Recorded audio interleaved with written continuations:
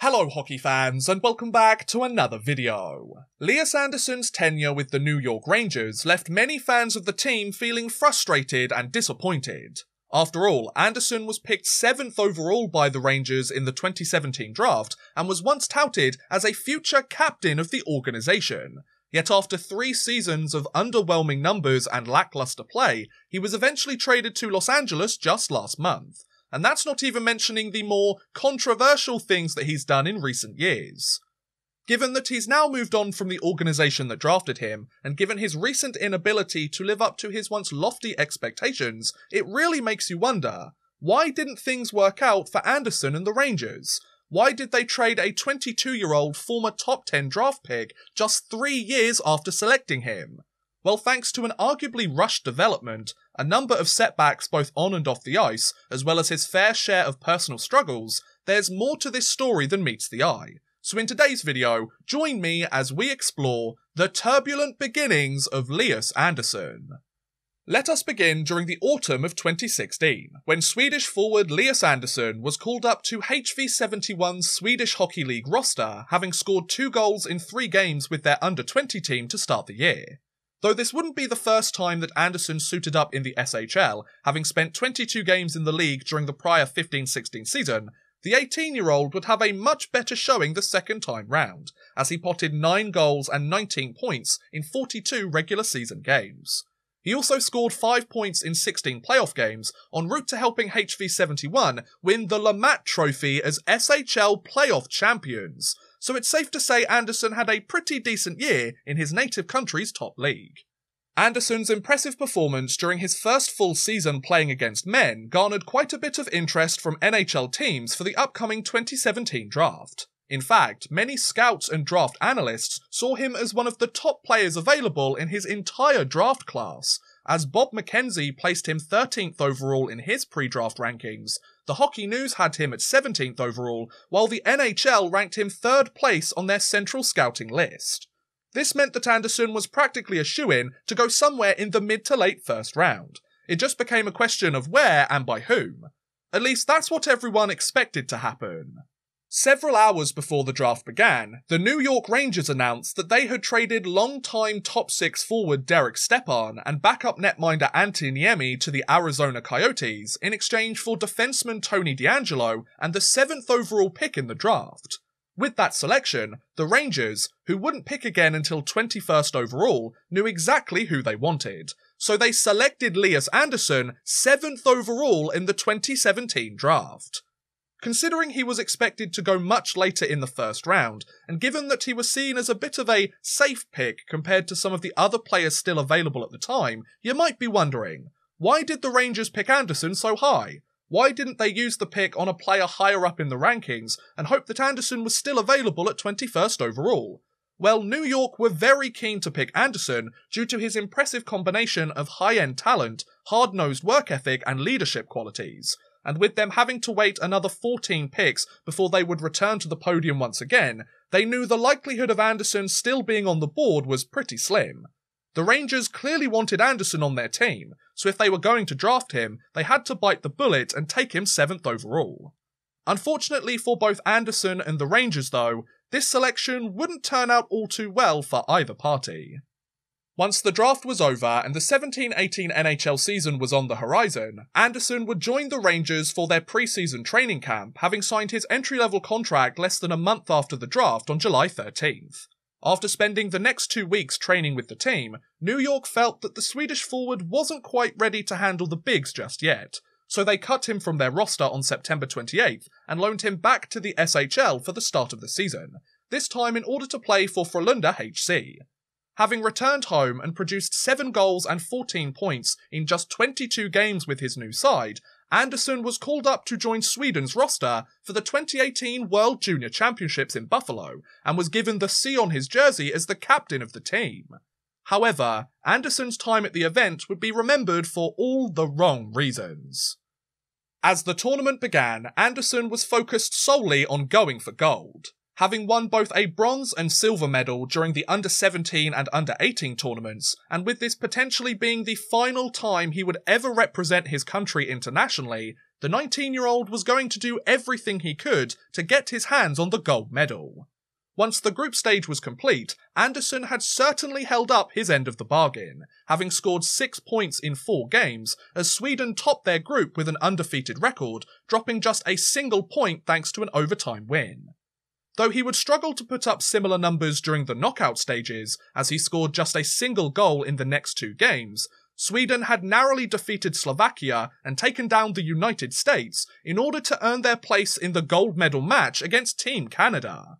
Unfortunately for Andersson though, his dream of winning the gold medal wasn't meant to be, as the Swedish forward went scoreless in the final game of the tournament as Canada took the match 3-1 and handed Sweden yet another silver medal. So why was this tournament such an infamous one for Andersson? Well, as the final buzzer sounded and the Swedish side were given their silver medals, in his clearly very emotional state, the Swedish captain decided to take his medal from the officials, skate straight towards the boards, and toss it over the glass to a fan, before bawling his eyes out when the national anthems began to play. Though the IIHF made sure that the medal was returned to him, the 19-year-old made it clear to reporters that he wasn't happy to see it again. As you might expect, this unique response divided opinions from fans, with some claiming that what he did was childish and disrespectful, while others applauded his competitive spirit and his unwillingness to accept being second best. If you want to know more about each side of the argument, as well as my own views on the incident, I actually made a video on this event soon after it happened, so feel free to go and check it out and have a chuckle at how terrible my videos were 3 years ago. But anyway, having produced a point-per-game performance for his national team, alongside his improved numbers back home with Frölunda, the Rangers decided to bring Andersson back across the pond soon after the new year, as on January 19th, 2018, New York assigned Andersson to their AHL affiliate, the Hartford Wolfpack. After spending the next few months down in the minors, the Swedish forward received the greatest news of his career. He had been called up to the New York Rangers roster and would be making his NHL debut with the team. On March 26, 2018, Lias Andersson took to the ice in his first NHL game as the Rangers hosted the Washington Capitals. Not only would he score his first NHL goal on his first shot during his debut, the 19-year-old would end up spending the next 7 games with the team, where he notched 2 points and was a +1 before being sent back down to Hartford to conclude the season. Despite finishing the year in the minors, Andersson's future as a hockey player was looking very bright. He had produced strong numbers back home and internationally, he had been able to translate his play to the North American system, and he had just gotten his first taste of the NHL, with plenty more expected on the way. However, the next few years of Andersson's career would be turbulent at best. The 18-19 season saw Andersson begin the year in the AHL with Hartford, having once again been unable to make New York's opening night roster out of training camp. After starting the year red hot by scoring 12 points in the first 14 games of the AHL season, the Swedish forward was recalled by the Rangers on November 5th. From there, Andersson would spend over half the season in New York and get his first real shot to earn a more permanent place on the Rangers roster, as he suited up in 42 regular season games with the team. Unfortunately though, the 20-year-old really struggled to make a positive impact on either side of the puck, as he notched just 2 goals and 6 points, while registering a -13 in that span. Now in Andersson's defence, there were many nights where he didn't get much of an opportunity to make a difference, as he played less than 10 minutes of ice time in 16 of those 42 games. That said, he was also given over 12 minutes of ice time in 14 games too, but his play didn't warrant extra shifts in future contests, since he often made little noise on the stat sheet. He ended up with a negative +- more often than not, or he took several trips to the penalty box, so it goes both ways, you know. He may not have produced a Calder-winning rookie season, but Andersson had still made some positive strides forward during his first real stint in the bigs. After all, he now had over 50 NHL games under his belt, and though he may have only scored 8 points in that span, he was still only 20 years old. It was only a matter of time before he started to find his footing in the league and became a leader for the team both on the scoreboard and in the locker room. However, his bright future with the Rangers quickly began to fade. As the 2019-20 NHL season began, Lias Andersson would find out that third time was the charm, as he performed well enough during training camp to earn a place on the Rangers' opening night roster. As the arena announcer called his name and he skated out onto the ice during the Rangers' home opener, the Swedish forward tripped over a camera wire and tumbled to the ice, before getting back up and laughing the whole thing off.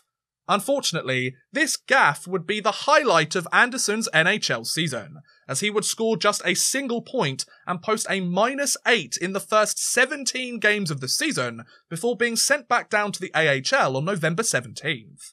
A month later, on December 21st, TSN insider Darren Drager announced that Andersson had formally requested a trade from the team. While the Rangers assessed their options and figured out how to proceed, the 21-year-old spent the next 13 games of the season in Hartford, but after scoring just 4 points and posting a -9 in that span, the Swedish forward decided that enough was enough. Just before the new year in late December, Andersson was suspended by the Rangers without pay after he left Hartford's roster and returned home to Sweden. Now, you're probably thinking that Andersson went back home in order to rejoin the SHL until a trade was finalised. However, initially this wasn't the case, as Andersson didn't suit up in another pro hockey game until a month after his return to Sweden on January 26th, when the Rangers announced that his suspension from the team had been lifted and he had instead been loaned to SHL side HV71 for the remainder of the season. So having been chosen 7th overall just a few years ago, and having spent parts of 3 seasons in New York, where he scored a grand total of 9 points and posted a -20 in 66 NHL games, in the span of just a few weeks, Lias Andersson had been demoted to the AHL, formally requested a trade from the team, been suspended for leaving Hartford's roster, taken a month-long break from the sport, before officially being loaned to the Swedish Hockey League. Talk about a rollercoaster ride of a season, eh, folks? Given what we already know about Andersson's departure and the way in which these events unfolded, something doesn't add up. Why did Andersson take a month-long hiatus once he was back home in Sweden? Why did he leave the Rangers organisation right in the middle of the season and take such a long break from playing the sport? Well, according to those closest to him, Andersson wasn't quite right in himself when he arrived back home. In the weeks following his return, Andersson's friends and family could tell that something was amiss, both in the way that he was behaving and in the fact that he wasn't usually the sort to just put his NHL career on hold and fly halfway across the world back home when he was so close to achieving his dream. Also, several reporters who had known Andersson for many years, who interviewed him in the following weeks, claimed that they had never seen him so down and defeated. Speaking of those interviews, soon after his return to Sweden, Andersson began to open up about his time with the Rangers, shedding some light on his experiences with the team and detailing the reasons as to why things had ended up the way they did. In January of 2020, Andersson had told the Gothenburg Post that he was well aware that people would perceive him as a spoiled brat who had simply had a tantrum because he'd been sent down to the AHL, but he stated that wasn't the case and that he was, quote, good to be back home again as he needed that as a human, implying his return to Sweden benefited his overall well-being as opposed to his hockey career. As for his suspension from the team, Andersson stated that there had been, quote, a few instances I can't really talk about, but he would neither confirm nor deny whether he had been the victim of bullying within the organisation, instead hesitating noticeably when asked and stating that he would reveal more when the time is right. In that same interview, Andersson also stated that he had been playing with an injury in both of his feet towards the end of his time in North America, to the point where it was hard for him to wear skates regularly, so part of his decision to return home was in order to see a specialist and rectify the problem sooner rather than later. After conducting this interview and rejoining HV71 towards the end of the month, Andersson would spend the rest of the year with the team and quickly rediscover his strong play from years past, as he scored 7 goals and 12 points in his final 15 games of the SHL season. However, more details on what Andersson had been going through would soon come to light. 3 months after his initial interview in April of 2020, Forever Blue Shirts released an article detailing how Andersson's on-ice struggles and off-ice drama had been hugely impacted by the personal struggles he had faced since the season began. During his final stint in New York, the Swedish forward had become so focused on becoming a legitimate roster player and living up to the lofty expectations people had for him that he developed a real fear of failure. This led to Andersson losing all confidence in his abilities when he struggled to make an impact early in the year, to the point where he felt like he wasn't good enough anymore and he wasn't even sure if he could keep playing hockey. These emotional battles led to Andersson adopting several bad habits which affected his overall mental and physical well-being. For example, Andersson would often stay up late playing video games until the early hours of the morning and wait for his friends from Sweden to wake up 7 hours ahead of his actual time and come online so he could chat to them, while other times he would resort to taking sleeping pills instead. This meant that Andersson wasn't looking after his body in the way that a professional athlete should, and he struggled to concentrate both during practice and in games. This lack of mental and physical care caused his on-ice play to decline and his performance to be far from the best of his abilities, which led to a reduction in his scoring numbers and his time on ice as the season progressed and the habits continued. By moving back home to Sweden, Andersson was hoping to break the cycle he had become entangled in and get both his career and his life back on track. Several months later, in September of 2020, Swedish news outlet Dagens Nyheter conducted an interview with Andersson in which he gave more details as to how these personal battles had affected him during his time across the pond. Andersson mentioned how his struggles had led him to do a lot of stupid things, such as smashing mirrors, destroying trash cans and breaking a bunch of hockey sticks, while also becoming more irritable and starting unnecessary arguments with opponents and even referees. Andersson also mentioned how he bottled up all of these emotions and felt like he couldn't talk to anyone about what he was going through, as he found it difficult to explain to others. A situation that was only amplified when he began suffering from the injuries in his feet and was even more isolated from other people. This downward spiral led Andersson to make several decisions that he later admitted were rash and impulsive, but made it clear that his return to Sweden wasn't because he wasn't willing to play in the AHL. In fact, he had felt much better in the AHL than when he was in the NHL. So to summarise, Andersson had become so scared of failure and was so frightened of not living up to expectations that his mental health suffered significantly during his most recent stint with the Rangers. Things had got so bad that Andersson couldn't open up to anyone around him, he wasn't taking care of himself physically or mentally, and he had adopted several bad habits that affected both his game and his day-to-day life. These habits would then only exacerbate the problems more and cause him to spiral further and further out of control. So in an attempt to break the cycle and give himself a chance to heal, he left the Rangers organisation unannounced and went back home to Sweden to be with his friends and family. Having read what he's gone through over the last year or so, whether you're an Andersson fan or not, you can't help but feel for the guy. I cannot imagine just how much pressure that every teenager or early 20-year-old must feel when they finally achieve their dream and make it to the NHL, be it from their coaching staff, the teammates or their fan base. Add to that the fact that you are the 7th highest player taken in your draft class, and it must feel like you have the weight of the world on your shoulders, especially when you're not playing well or not scoring enough. Some people may think that Andersson is just making excuses to cover his poor play and garner sympathy by painting himself as a victim here, but I think that's pretty unfair given everything he says he's gone through. I think this whole situation is a prime example of why it's important to remember that pro hockey players are human too. Sure, they may be living the dream and have a much easier or more privileged life than most, but that doesn't mean that they are immune to their own serious struggles. On a more positive note, once Andersson was back home, he began to take the necessary steps to get both his career and his life back on track.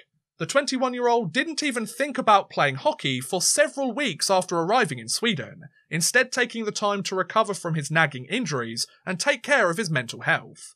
After he had healed significantly and he had begun regularly practicing with a local hockey team, Andersson decided that he was finally ready to continue his pro career, and that is when he got the call from HV71 and was loaned by the Rangers for the rest of the year.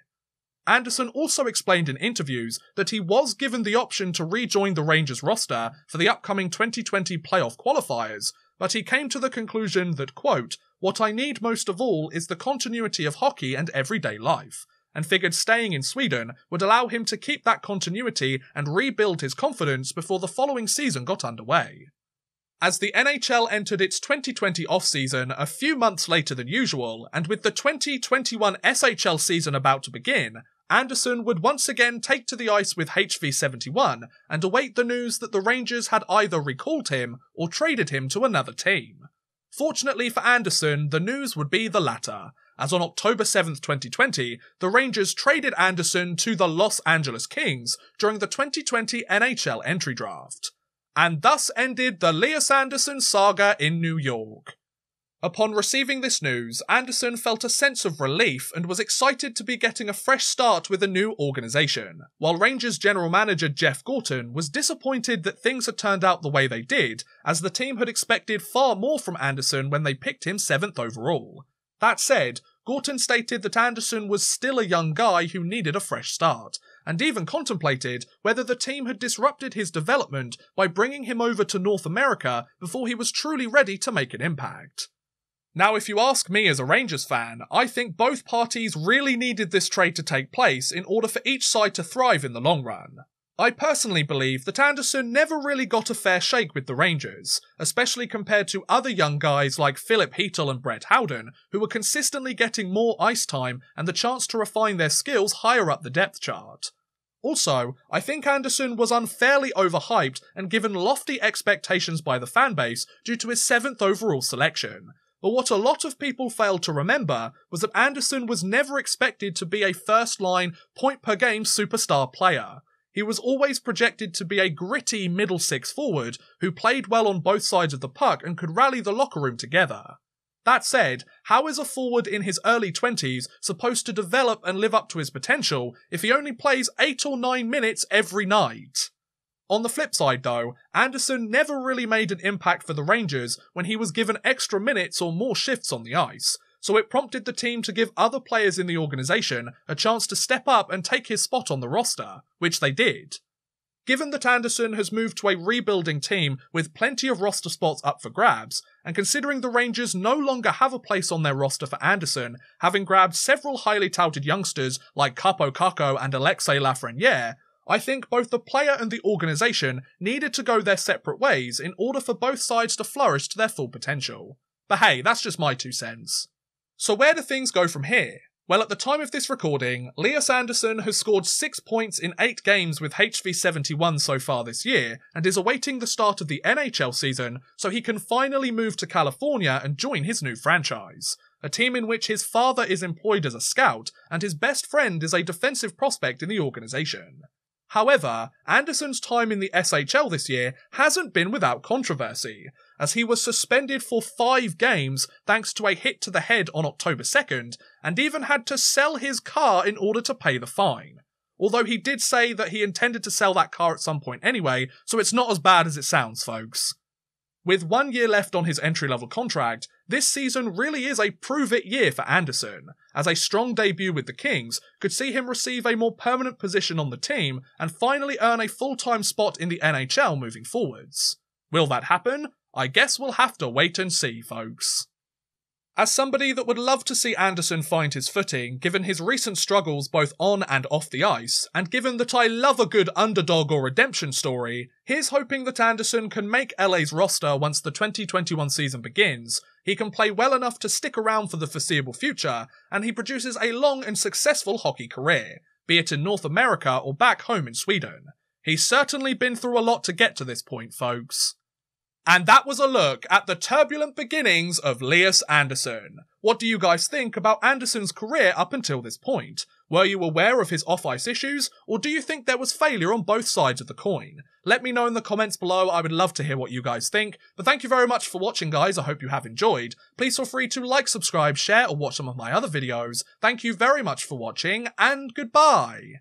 A big thank you to Carl Fairbank, Chris Gadsby, Connor B, Jordan Whitehead, Paul Malia, Roman from London, The Legacy, Tom from Finland, and Worthless Pieces for helping support this video via Patreon. If you too want to help support the channel a little bit further and get a shout out at the end of every future video, make sure you head over to patreon.com/oddmanrush and become a patron today.